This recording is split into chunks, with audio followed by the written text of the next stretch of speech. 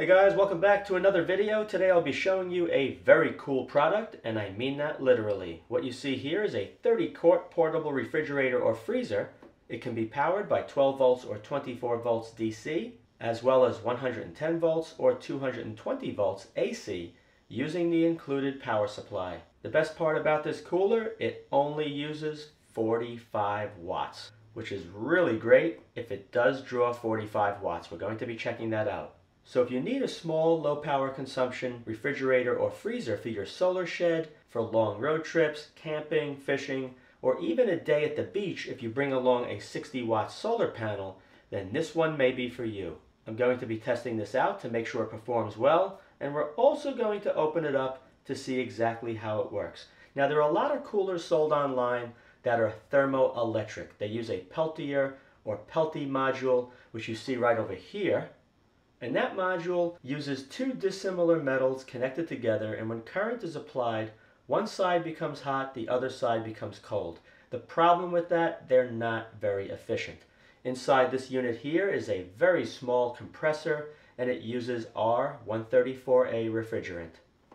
This was sent to me by the manufacturer, but if I see something that I do not like, of course, you will hear me say it. So let's get started. Now the cooler is made out of a hard plastic. The lid does not dent in. You can sit on it, which I'll show you in a minute.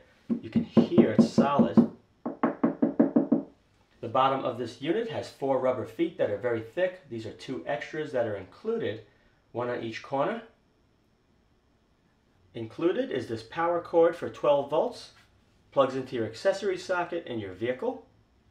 And also this AC power supply. This works with 110 volts or 220 volts as long as you have the right adapter for the end. This one here is for US or North American.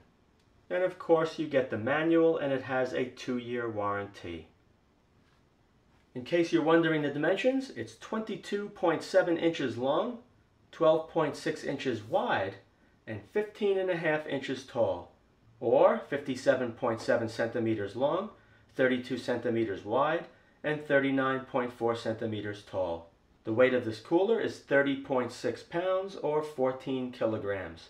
Now the manufacturer says not only does it only draw 45 watts, which is incredibly low, but it takes only 15 minutes to lower the temperature inside this cooler or freezer by 45 degrees. We're going to test that out. Right here you can see what the sides of the unit look like. You have molded handles to allow you to pick this up very easily. You can see on the one side there's a bunch of ventilation openings for the compressor with the condenser, and you can see the power cord plugs into that side where it says 1224. This cooler has a digital readout on the screen, power button. This locks and unlocks the settings, raise the temperature higher or lower, and right over here you have a USB Type A port. We're going to test that out as well to see how much power it can supply. Before I open this up to show you the inside, let me sit on it first. I'm going to lift my legs up just to show you that this will not dent in, and it's very strong. And it is solid. I don't feel any movement, and I'm 165 pounds or 75 kilograms. Let's take a look at the inside.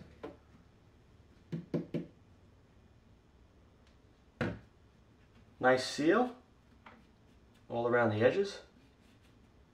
And right over here there's a little bit of a raised edge that sticks up around the perimeter that goes right into that rubber seal. This unit's designed to go sub-zero. We're going to see exactly how low it gets. Looking down on the refrigerator freezer, you can see how big it is on the inside. Have this chain to make sure the cover does not swing all the way back when you open it. And you also have this divider that comes out very easily. If you want to separate food from drinks, if you don't want to use this, just pull it out and use the entire area. Now to start the testing off, I have my power supply unit connected. It's set for 12.6 volts. And you can see with this turned off, just the circuitry inside the unit powered up, it's drawing 45 milliamps of current, 45 to 46. So what I want to do is put the camera directly on the control panel, and I want to perform the test while this is warm to see if it actually drops as much as they said it will in that 15-minute period of time. So let me put the camera right over there. You'll be able to hear the compressor when it comes on, how loud the unit is or how quiet it is. and I'll have the other camera looking at the power supply. You'll see the current reading displayed. Okay, let's turn this on. Push and hold for 3 seconds. Showing 69, you can see the voltage. You hear how quiet that is when it came on. So let me lower the temperature really low, because I want to see how long it's going to take this to drop in temperature over that 15-minute period. It says -8 Fahrenheit. Right now we're at 69, and you can see how much current is flowing on the power supply unit. I'm going to close the door, and I'm going to see how long it takes. I'm going to push this right here to drop 45 degrees. Now there's a little bit of a voltage drop between the power supply unit and the freezer. That's why the voltage displayed on the freezer is a little bit lower. But if you take the voltage on the freezer and you multiply that times the current that's flowing, so that much is accurate so far. It does draw right around 45 watts. And we're getting very close to that 45 degree drop, which is at 24 degrees Fahrenheit.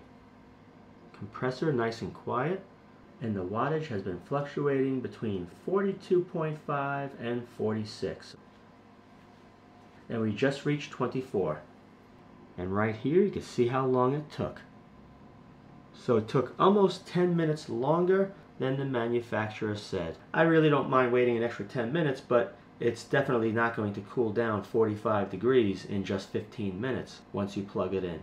I noticed if this is not perfectly flat on the floor, you may get a little bit of a rattle. So with this unit, you want to make sure all 4 feet are firmly on the ground. The next thing I want to do is see how low we can actually get this to go.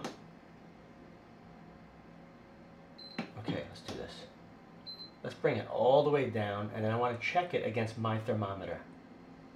And as you can see here, it was very close, only 1 degree Celsius off. The lowest temperature for this unit is right around -6 Fahrenheit. And for those of you that are wondering, the temperature of the lid, right around 74.5, which is pretty good. And over here, where the refrigeration coils are that wrap around, 69.7. So it's about a 5 degree temperature difference between the lid and these walls. Over there, of course, it's hotter because that's where the condenser and the compressor is located. If there was food inside, it would take longer to cool down. And if the food was frozen solid, the temperature would not rise as quickly to turn the unit back on. Now the next test, I want to see how often this is going to cycle on and off once something inside is frozen. So I'm going to take some food out of my freezer that's set right around 3 degrees Fahrenheit, and I'm going to place it inside this unit, close it, let it turn on, bring it to the right temperature, and I want to see how long it's going to take before the unit has to cycle on and off, on and off. Frozen bag of veggies, frozen pineapple, and some blackberries. Okay, we're at 3 degrees Fahrenheit. Probably around 4 or 5 this will turn on again. While I'm waiting for that, let's take a look at the USB output, see what kind of power we can get. Right there you see 1 amp. That's the current draw setting. 5 volts right now. Let's turn it on.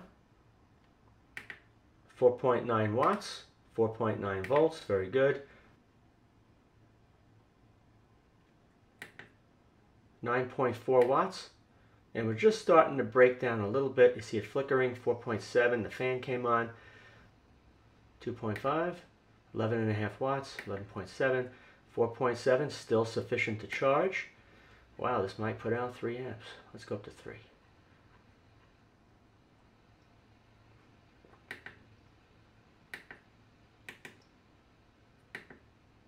14 watts. It's starting to go on and off. So right around 2.75 amps. So that's pretty good. Now what I noticed about this freezer or refrigerator is once you set the temperature, in this case to 3 degrees, the temperature will cool down to that level. The compressor turns off. It turns back on when the temperature rises 4 degrees above the set temperature. So in this case, it did not turn back on until it read 7 degrees on the display. It turns out it's roughly 10 minutes for the cooler to warm up to that 7-degree temperature where it turns on the compressor, and then it takes about 10 minutes to go from 7 degrees back down to 3. The company does sell an optional insulated carry bag, and it's very nice. And what that would do is you could put this entire cooler inside of it. You can operate the cooler while it's inside that carry bag. It has a nice shoulder strap to make this easier to carry around. But the biggest benefit is you're going to save on energy because the added insulation is going to make this cycle less. Now let's see if it operates using 24 volts. As you can see right here, if you had 2 batteries connected in series, there would be no problem at all powering this unit. The current level used is only 1 3/4 amps because the voltage is double. Now let's take a closer look at the control panel. Turning on the refrigerator freezer is very simple. Push and hold this button for 3 seconds until the display comes on. Now there's a couple of things I want to show you. Now over here it's got 5 degrees Fahrenheit. Now it's very simple. You can switch between Fahrenheit and Celsius. All you have to do is push this button here and hold it, and then push this button. And now it's switched to Celsius. You push this button and hold it, and then push this button, and now you're back. Now over here you see it says max cooling. That's what I used for all the demonstrations you just saw. There's also another mode. So you push this right here, and you push it again, and it says Eco. Let it set. Now what that setting is going to do is going to save you on energy, but it's going to take longer for this to cool down. So if you put it on this setting at this voltage, like your car battery, instead of using 45 watts, it's going to only use around 29 or 30. So that's an incredibly low level. So there is a pretty good energy savings, but it's going to be running longer. So let me just turn this on to show you, and you can see it. Let's set this. All right, let that sit for a minute. Go back. It's going to set up in a minute. Now I'm going to push. Let's go down to 0. And once that sets, it'll turn on. There we go. Very quiet when it starts up. Now the last thing I want to show you, right over here it says H. So let's push and hold this. And now you can push this up and down. It says low, medium, high. And let me show you in the manual what that is. Now the low, medium, and high is used for battery protection.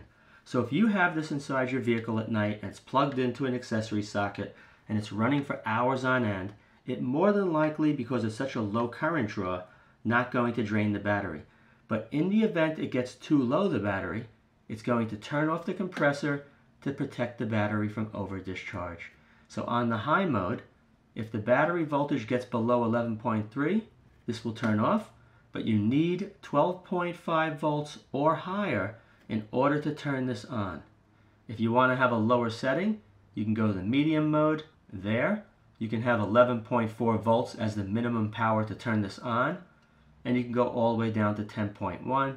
And on a low mode, you can have 10.9 or higher to turn this on, or 9.6 volts to shut it off. And over here is the voltage, different levels that you would have for 24 volts. Works perfectly. I did test it. So over here, I'm just going to give you a very quick demonstration. I'm going to leave it on the high mode, and I'm going to lower the input voltage below 12.5. Now let's try turning this on. To unlock, you push and hold. Now let's lower the temperature, and it should give us an error. There you go. Error 1. Error 1 in the manual says low input voltage. So now to get out of there, I'm just going to go back here again.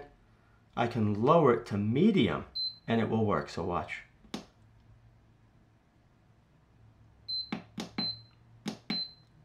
Okay. Now just turn it on and off, and it should reset and start right up.